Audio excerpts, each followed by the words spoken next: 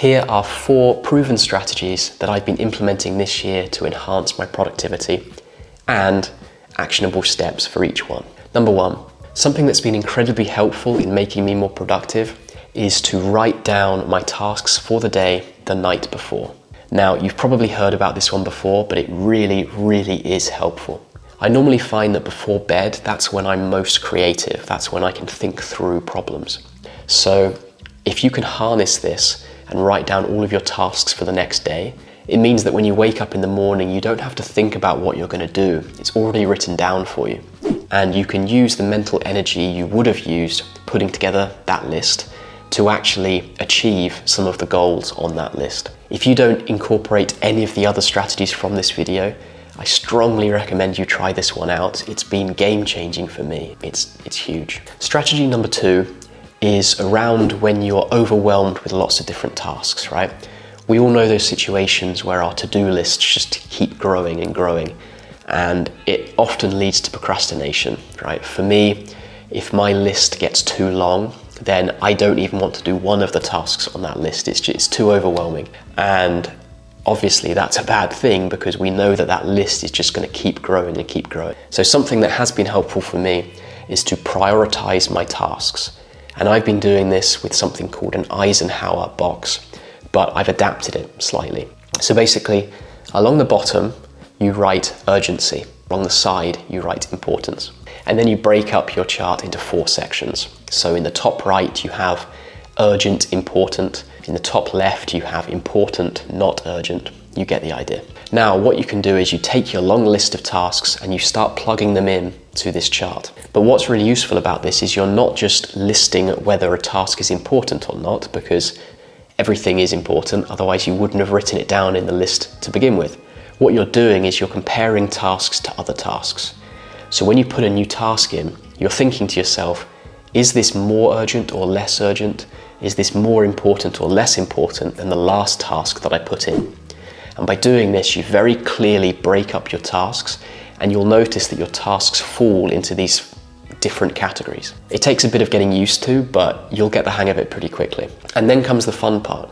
Once you have all of your tasks in this chart, then you can start to do things with the tasks. So for example, if a task falls into urgent and important, then that's one of your key tasks. That's something you do straight away, first thing in the morning, no exceptions. If something is important but not urgent, then this is a task you can put off. And maybe you do this task in your spare time, or at least once you've finished the other tasks. Then you're going to have some tasks which are urgent but not important.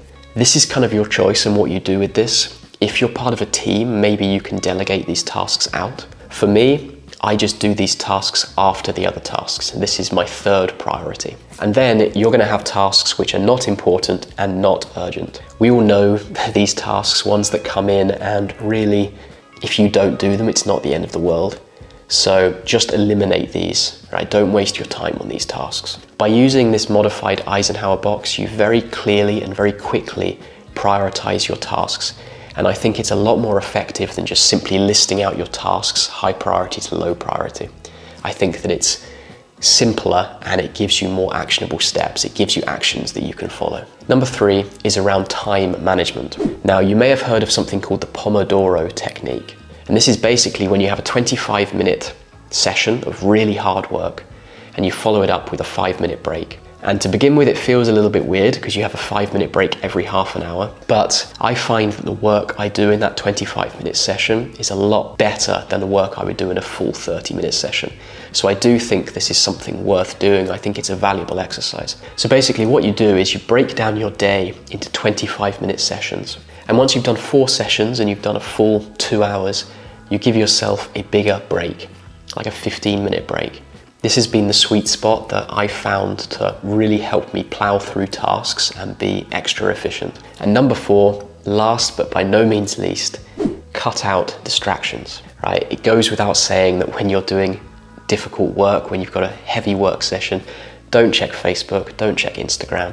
But at the same time, I try not to have my phone on the table, or if I do, I put it into airplane mode so I'm not distracted with notifications. I also try not to listen to music because I find that distracting, but I do listen to kind of background noise, white noise, because I find that that helps me concentrate without distracting me from the task. And finally, the mother of all distractions, email.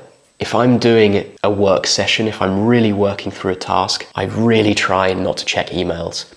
In my eyes, there is nothing more distracting than getting an email when you're doing a task, because it takes your attention away from what you're doing, and sometimes you even do a new task to answer the email. So you're doing other stuff rather than the stuff you're supposed to be doing. So cut out distractions. If you're doing work, make sure you're actually doing the work. And there we go. 4 strategies which have helped me enhance my productivity. I really hope that these work even better for you, and that by watching this video, you can enhance your productivity. That would be absolutely awesome. Best of luck. I'll see you in the next video.